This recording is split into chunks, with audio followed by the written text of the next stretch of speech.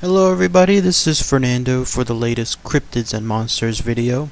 Yet another entry for my channel here, again based on your suggestions. The third one for this particular series, so I'll be probably doing at least one or two more after this, and I'll have the rest debuted a little later this week on there. So as always, thank you for your suggestions. This one I picked it because apparently a whole bunch of you seem to want this one to be talked about. So again, this is another one I've never heard about before, but it's fascinating to hear that apparently so many of you out there have. And considering the characteristics of this particular cryptid, it absolutely comes out of something like the sci-fi world. I mean, I would expect something like this to be within the Lord of the Rings type world, but no, apparently here we have it in the real world, in the 19th and perhaps 20th century, this particular cryptid somewhere out there. So very, very fascinating stuff. The name of this particular cryptid is called the Dingonek. Again, Dingonek, I hope I'm saying it right, but that's how it's spelled. Strange sounding name, especially for something that's so fearsome looking as this particular creature. It also has a nickname. It goes by the nickname of the jungle walrus, and after I finish describing everything associated with this cryptid, you'll be able to tell exactly why it's given that nickname on there. What's fascinating too is that several people have had experiences with this cryptid.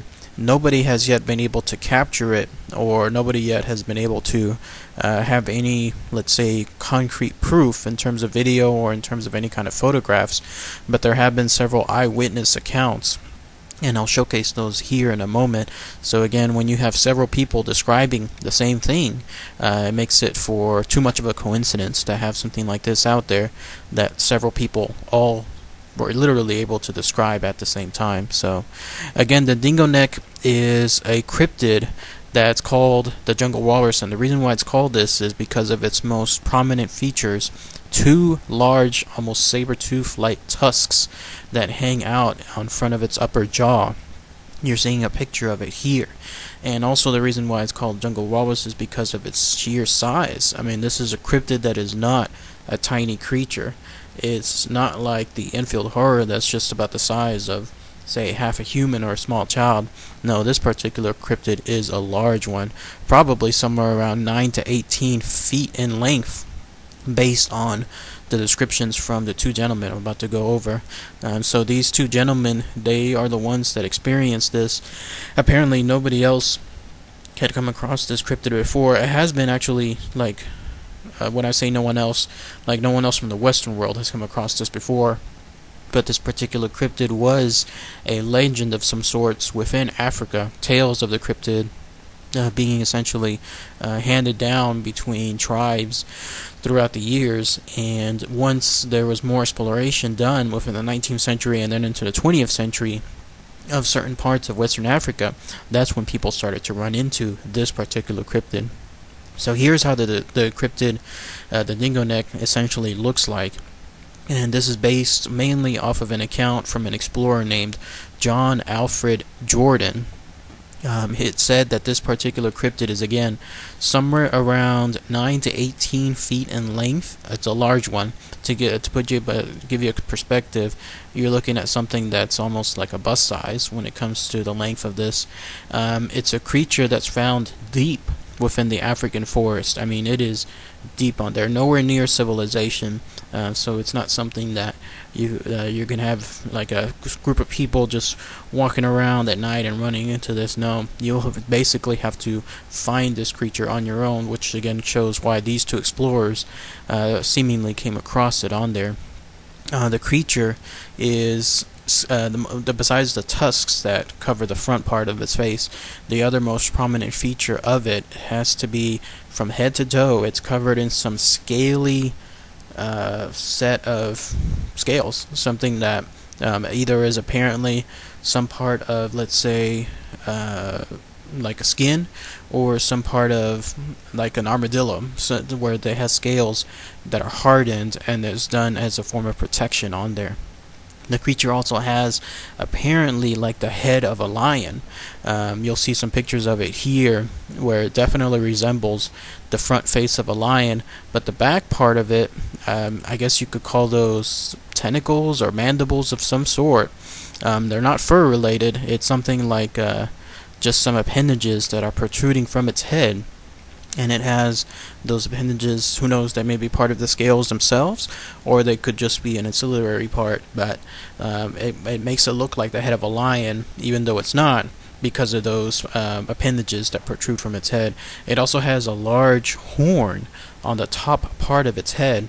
Much like a rhinoceros, it has a horn of its own on there.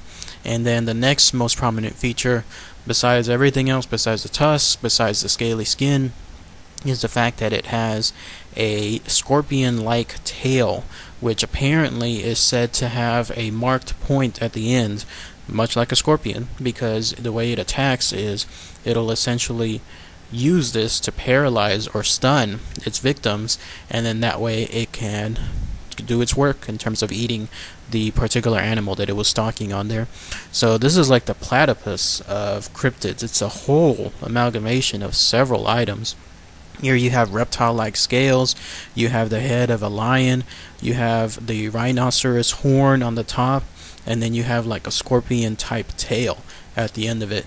Definitely something as if you took several animals all together, mixed them into a pot, shook it, and then let it sit overnight, and then the results are something like this. Very, very fascinating creature, very scary creature as well, because based on its legends on there, it's besides being called a jungle walrus, apparently it's a hunter of very large animals. It hunts rhinoceroses, it hunts crocodiles, or it hunts other large animals, maybe even what is it called, like monkeys or whatever that's there in the jungle on there. It is apparently one of the top alpha males, or one of the top alpha creatures. Hippos, crocodiles, whatever comes within its territory, it is prey. Even apparently the personnel that are around there, like tribesmen or anyone else that just happens to fall within its area, it is apparently a very, very territorial creature, and it has a large amount of territory to cover for its hunting grounds. So if you happen across something like this, you're pretty much a goner, considering essentially how big and how fearsome and how many weapons this particular creature has. If you ever wanted to look up, if there ever was something to look up in a dictionary for the word predator, this would be something like this. Absolutely. So several personnel, again, explorers, have run into this creature. One of them is, again, the explorer John Alfred Jordan, who apparently ran into this creature back in 1907. He met this creature at the river Magori in Kenya, and he actually shot at this creature, but even using the gun that he had at that time, which apparently was a .303, like a British gun of some sort, it pretty much just only served to quote-unquote anger the creature, annoy it at most, and then it just went away at that point. So this is a creature, again, that was shot with a gun, and essentially it just felt more of like an annoyance on there. But it's John Alfred Jordan, the explorer, who came to describe the most of this creature on there.